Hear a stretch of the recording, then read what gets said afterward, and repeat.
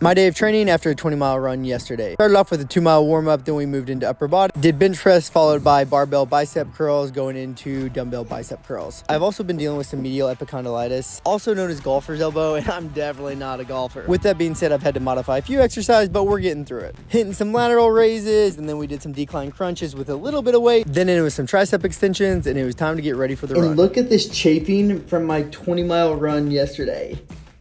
Ouch. Yep, that hurts. All right, let's go. Mile 1, 7:33. Mile 2, 7:13. Mile 3, 7:26. Truthfully, my heart rate has been way too high for like this easy recovery run. So I'm gonna start slowing things down. It could be from fatigue from yesterday's run, but I've also had to take some business calls on this run. So that's probably part of it as well. So last mile and a half, we're gonna take it pretty slow. Mile 4, 8:05. Heart rate back in check.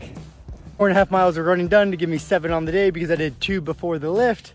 This day of training is done.